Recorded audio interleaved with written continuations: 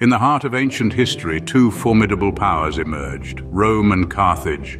Rome, birthed on the banks of the Tiber River, was more than just a city. It was an idea, a beacon of civilization amidst the wilderness. Its society, structured around a republic, was a fascinating mix of patricians, plebeians, and slaves. The Romans, with their indomitable spirit, transformed their small settlement into a thriving hub of politics, culture, and military might. Stretching from the sun-soaked hills of Italy to the distant corners of the Mediterranean, a stone's throw across the sea on the North African coast lay Carthage. Founded by Phoenician settlers, Carthage grew into a prosperous maritime power. The society was a melting pot of cultures with a robust economy built on trade. The Carthaginians, much like their Roman counterparts, were known for their resilience and innovation, their influence seeping into the far-flung shores of Spain and Sicily. These two civilizations, both ambitious and proud, initially interacted through trade and diplomacy. But as they expanded, their interests began to overlap, particularly in the fertile lands of Sicily.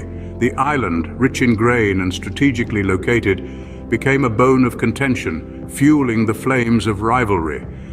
Rome's military prowess and Carthage's naval strength were well matched, creating a delicate balance of power. The Romans, with their disciplined legions, were a force to be reckoned with on land. The Carthaginians, on the other hand, ruled the waves with their state-of-the-art warships. This rivalry was not merely about territory or resources. It was a clash of ideologies, a struggle for supremacy between two civilizations that believed they were the epitome of human achievement. These two powers, destined to clash, set the stage for one of the most significant battles in history. As tensions between Rome and Carthage escalated, the path to conflict was inevitable. The rivalry between these two ancient superpowers was more than a century in the making, fueled by politics, economics, and strategic positioning. Let's unravel the events leading up to the battle. Rome, a burgeoning republic, was expanding its influence throughout the Mediterranean. Carthage, an established maritime power, controlled lucrative trade routes and colonies. The two powers coexisted uneasily, their relationship fraught with territorial disputes and economic competition. Enter our key figures. From Rome, we have the Scipio family, a lineage of military strategists. Particularly noteworthy was young Scipio Aemilianus, a grand strategist with a keen understanding of the Carthaginian mindset.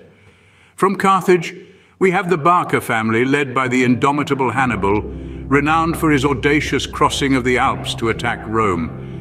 The immediate cause of the war was the city of Saguntum. A disputed city, it was allied to Rome but located in the sphere of Carthaginian influence. When Saguntum was attacked by Carthage, Rome saw it as a direct challenge to their authority. On the political front, Rome and Carthage were polar opposites. Rome was a republic, its citizens participating in governance. Carthage was an oligarchy ruled by a few wealthy families. This stark contrast in political systems was another layer of complexity in their relationship. Economically, both cities were powerhouses. Rome was a land power, its might resting on its legions and the fertile Italian peninsula. Carthage, on the other hand, was a sea power, its wealth derived from trade and its formidable navy. Strategically, control of the Mediterranean was the grand prize. Whoever controlled this body of water controlled the known world. This was a zero-sum game, and neither Rome nor Carthage was willing to share. Thus, the stage was set for a battle that would shape the course of history. A head-on collision was inevitable, a conflict that would decide the fate of two civilizations and redefine the Mediterranean world. The fateful day arrived when the forces of Rome and Carthage met on the battlefield. As the sun rose, both armies, resplendent in their own unique panoply, prepared for the clash that would define an age. The air was thick with anticipation, the tension palpable as the two great powers of the ancient world faced off. Rome, the burgeoning powerhouse of the Mediterranean, had a battle plan that was as straightforward as it was brutal. The Roman legions, famed for their discipline and organization, formed their traditional manipular formation. They advanced steadily, a relentless tide of iron and steel, their shields locked and their short swords glinting in the morning sun. Carthage, on the other hand, relied on a more intricate strategy. Their diverse army, a melting pot of cultures from across the Mediterranean, was made up of light infantry, heavy infantry, and the famed war elephants.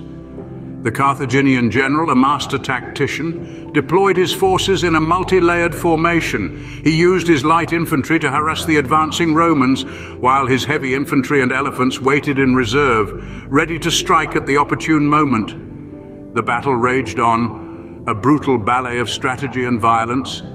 Key figures on both sides found themselves in the heat of the action. The Roman consuls, leading from the front, rallied their troops, pushing them forward against the Carthaginian line. The Carthaginian general, meanwhile, manipulated the battlefield like a chessboard, moving his pieces to exploit every Roman weakness. Each side had its moments of triumph, its flashes of brilliance.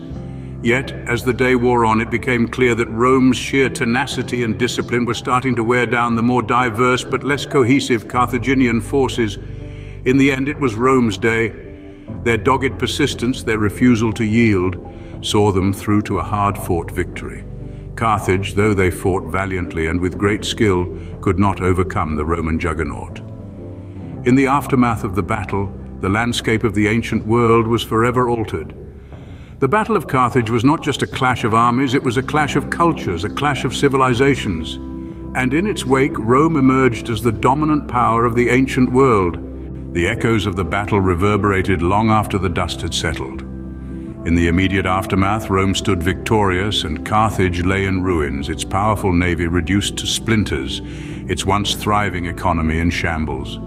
Rome's victory was more than just military triumph. It was a statement of dominance, asserting Rome as the unchallenged powerhouse of the ancient world. But Rome didn't stop at mere military dominance. The city used its newfound power to drastically reshape the political landscape. With Carthage out of the picture, Rome had free rein over the Mediterranean. They expanded their territories, annexing lands far and wide. This territorial expansion not only increased Rome's wealth and influence, but also brought a myriad of cultures under its umbrella, leading to a remarkable period of cultural amalgamation. The cultural changes that followed were equally profound. Rome adopted and adapted elements from the cultures it encountered, enriching its own in the process. The introduction of Hellenistic philosophy, for instance, significantly influenced Roman thought and literature. Meanwhile, Roman law, language, and engineering marvels spread to the new territories, leaving a lasting impact on these regions. In the long run, the Battle of Carthage set the stage for the rise of the Roman Empire. The victory demonstrated Rome's military prowess, political acumen, and cultural adaptability. These traits would become defining features of the Roman Empire, shaping its character and guiding its expansion over the next few centuries. The battle also had wider implications. It marked the end of the Punic Wars, a series of conflicts that had raged on for over 100 years. The conclusion of these wars brought a period of relative peace to the ancient world, allowing civilizations to flourish. The Battle of Carthage, a pivotal moment in history, left an indelible mark on the ancient world and beyond. It changed the course of history, setting Rome on a path to empire and leaving a legacy that continues to resonate today in our laws, our culture, and our understanding of power and dominance. The Battle of Carthage was more than a clash of military might. It was a turning point in history. In our journey today, we've delved into the intricate tapestry of events that led to this monumental confrontation between Rome and Carthage. We've explored the rich background of these two civilizations, their contrasting strengths and their shared ambitions. Carthage, with its maritime prowess and mercantile wealth, squared off against Rome, a power whose strength lay in its disciplined legions and relentless ambition. The road to war was not a sudden one. It was paved with political maneuverings, escalating tensions, and the inexorable march of destiny. The spark that ignited the conflict was a dispute over Sicily, but the flames were fanned by a deeper rivalry, a struggle for supremacy in the Mediterranean. The battle itself, a brutal clash of iron and blood, was a testament to the military strategies of both sides. Roman discipline and determination met Carthaginian ingenuity and resilience on the battlefield. The outcome, while decisive, came at a great cost to both sides, changing the course of their histories forever. In the aftermath, Rome emerged as the dominant power in the Mediterranean, its victory in the Battle of Carthage cementing its position. The legacy of this battle resonated through the centuries, shaping Rome's destiny and leaving an indelible mark on the world. Carthage, on the other hand, was reduced to a shadow of its former glory, its once proud civilization brought to its knees. The Battle of Carthage is not just a chapter in history books, it's a story of human ambition, resilience, and the cyclical nature of power. It's a reminder of the impermanence of supremacy and the enduring impact of historical events on the world we live in today. As we look back on the Battle of Carthage, we see not just a historical event, but a testament to the enduring power of history to shape our world.